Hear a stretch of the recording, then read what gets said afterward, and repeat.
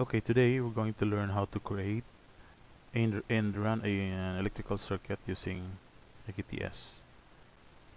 Right now we're at the EKTS window. We have the file menu, edit, Windows and help. The open icon, new open icon, save, print, and this one the library and the list. These three here are the most important thing here. It's a pretty straightforward program, simple yet working. So we click on library, we'll see the different devices that available for our circuit simulation. And this one is list the list of items that you'll be using when you create a circuit. Right now we don't have a device yet, so that's empty. So let's close that one up. Next is we're going to create a simple start-stop circuit. First thing we're going to do is we need a motor.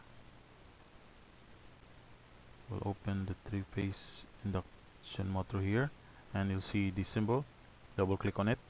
It will appear on your working screen. Then next is we need a normally open triple contact. This one, double click and move it here.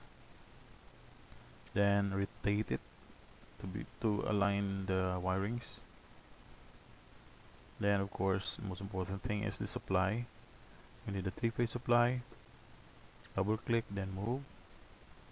Then we can now make or create a connection.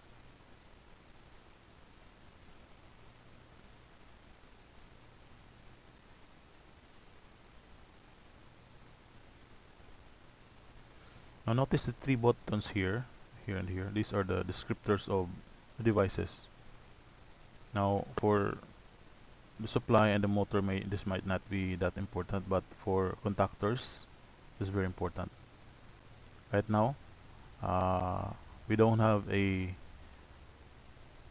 relay contactor that is being inserted, so we don't have any selection here.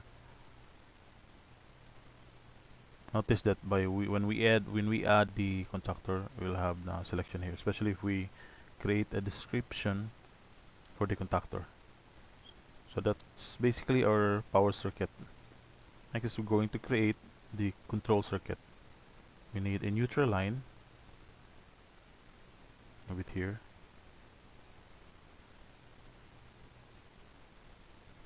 Then one of the lines here, either line 1, line 2, line 3.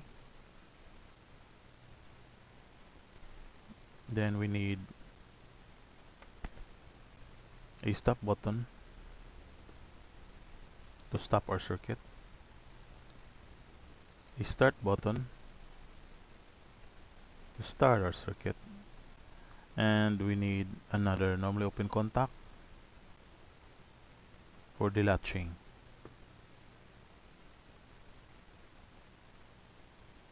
And of course the most important thing is the contactor that controls all of the contacts here.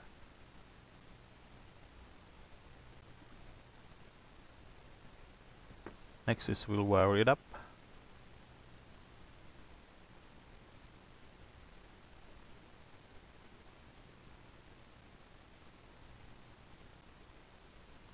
This one here serves as a latch, so whenever we press this start button, current would go through here and here, but when you release that one, since our coil would be energized, it would close this contact. Thus our current would bypass the start button and go through here and keeps on energizing our circuit.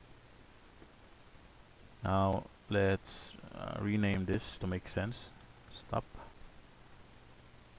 and this one start, and of course this one, as normally coils and relays are named K or A, so we'll name it K.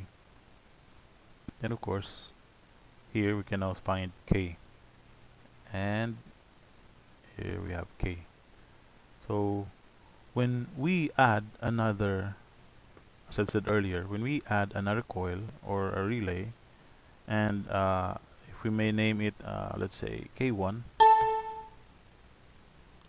when we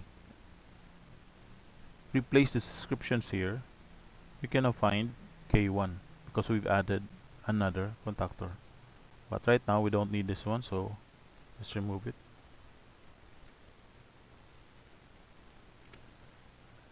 And that's it. It's basically our circuit. Now let's try to run our circuit. Click on start or play, then click the start button. So it's now running our power circuit. We're going to stop it. Click on stop, then it stops. A very straightforward electrical simulator, and you'll know that the motor is running because of the screen running around the circle here. And when it stops, you can see the momentum, how it stops. That's it. Thank you for watching and have a good day.